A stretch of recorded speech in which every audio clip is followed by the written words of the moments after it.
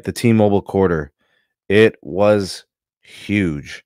They hit on so many metrics. Things are looking really, really good there. So let me give you guys the numbers, and then, of course, we can kind of break them down and compare them to their competitors. I think that's a fair thing to do because now we've got all three reporting. All right, postpaid net account additions, 315,000. Nobody else reports it, so we can't compare anything.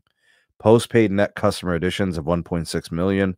Postpaid phone net customer additions, 865,000. So that we can compare, right? So Verizon came in at 239,000. AT&T came in at 429,000. And T-Mobile at 865,000. Postpaid phone churn came in at 0.86. That puts them in second place, 7 or 8 basis points behind AT&T and a few marks ahead of Verizon. So when I was speculating yesterday that I think that Verizon was going to finish last, it was because I don't think the .9 is going to happen much anymore, right? A .9 is probably only going to happen when there's some serious price action happening, right? So that's why I thought with Verizon being at .89, I thought T-Mobile would just come in just slightly lower. Like I predicted, I think like .85 or something. So like right where I kind of predicted. That's really what I expected. High-speed internet, home broadband, 415,000 fixed wireless. Verizon had, I believe, 380,000. So they're pretty close. That these numbers between Verizon and T-Mobile are very consistent. This is typically what they do. So they're both hitting in that respect. Service revenues grew 5% year over year, 16.7 billion. Postpaid service revenues at 13.3 billion, that grew. Net income at 3.1 billion, that grew. The diluted EPS, $2.61, grew 43%. Adjusted EBITDA, 8.2 billion, that grew 9%. Net cash from operations, that was a record high. Adjusted free cash flow at 5.2 billion. So I think we got to call it out. It's official. T-Mobile generates more free cash flow than AT&T. AT&T generated 5.1 billion in free cash flow. T-Mobile generated 5.2 billion. And I know not everybody's going to like to hear this, but it's the truth.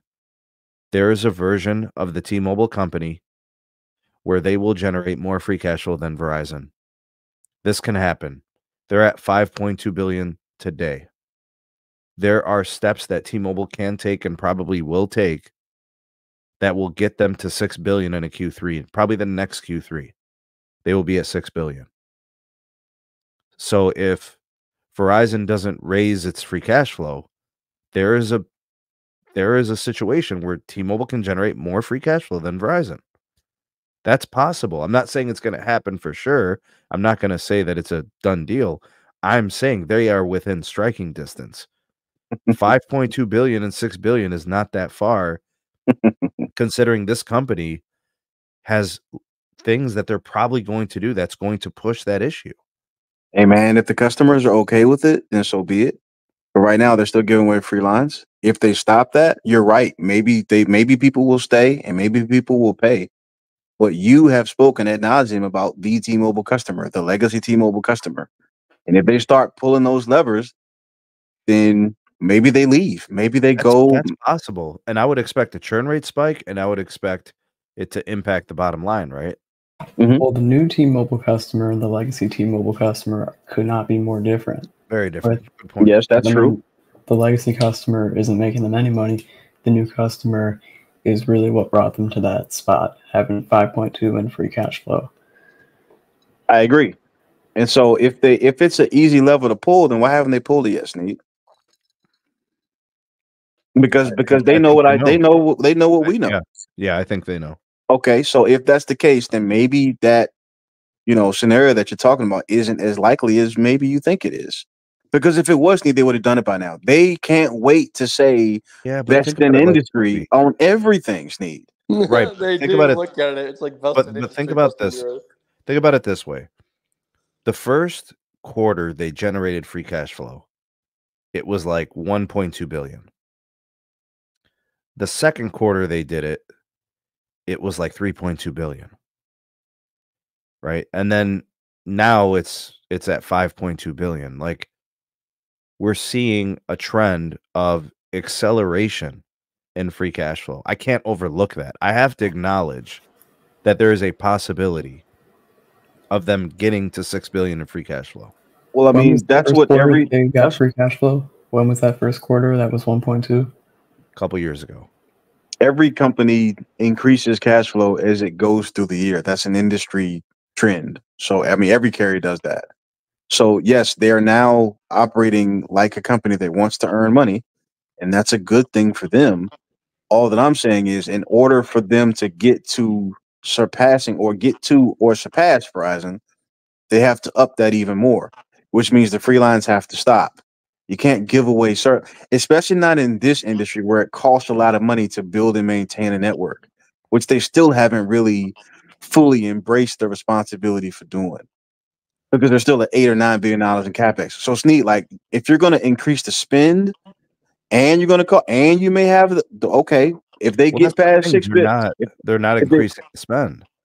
well, I mean, What's the capex? but it's like 8 or 9 billion is what they said, and they're Right. gonna have to increase that. They got no choice. So if their They're talking revenue about goes 8 to up, 9 billion consistently for the next 2 years at least. okay. So if that's the case, and their network can support it, then how are they going to build out millimeter wave, which we just talked about first in this particular, I don't think they're session? gonna I don't think they're gonna build out millimeter wave in the Well, next you couple of years. can't if you're gonna stay at 8 or 9 billion. Like, everybody likes to talk about Candyland fantasies, and that's great, but you still got to do the stuff. Like, you still got to build it out. So yeah, they got free cash flow, and they've managed to surpass AT&T, and that's great. Right now, AT&T is giving away a lot of stuff in order to stop the bleeding that would come if they had to rely just on their network asset.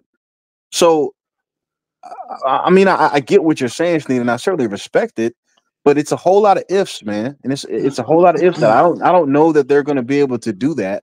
If you stop the free stuff, that means you're going to have to give an even better network experience.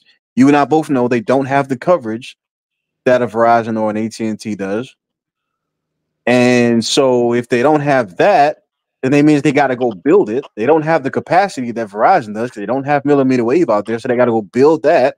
They don't have the fiber, so they got to go build that. How is all that building going to happen?